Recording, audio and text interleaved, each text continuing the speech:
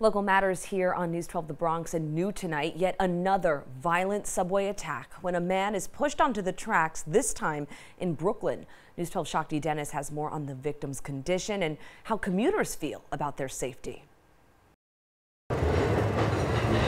Another senseless crime in the New York City subway. This one at Myrtle-Wyckoff Avenue's subway station in Brooklyn. In the middle of the afternoon on Friday, police say a 32-year-old man was pushed into the tracks. This is terrible, terrible news. Authorities say thankfully he is expected to recover, but the person who pushed him fled and remains at large. When the train's coming, I take a step back and I look around to see who's around. Following several attacks on city subways and buses, some commuters we spoke to have been feeling uneasy. I take my car now.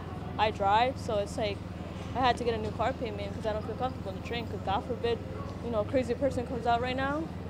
Just yesterday, police say this man slashed a 29-year-old man with a sword after a dispute on an A train at Chambers Street Station in Manhattan. According to the NYPD, crime on MTA property is up 41% compared to this time last year. We need to have more protection in the subway, like police officers, and try to be more careful. Last month, Governor Kathy Hochul announced that by 2025, every subway car will be equipped with 2 security cameras. A couple years seems like a long time to get to that point, but I feel like that would definitely make the train cars safer. As the city wrestles with keeping New Yorkers safe on public transit, some commuters have advice. You got to be cautious, keep yourself aware of your surroundings. You just mind your business, look at your phone, and it's over. It has gotten crazier, but if you're nice and you just tell them, hey, I don't have that, you're just honest and not condescending about it, they'll leave you alone. In Bushwick, I'm Shakti Dennis, News 12.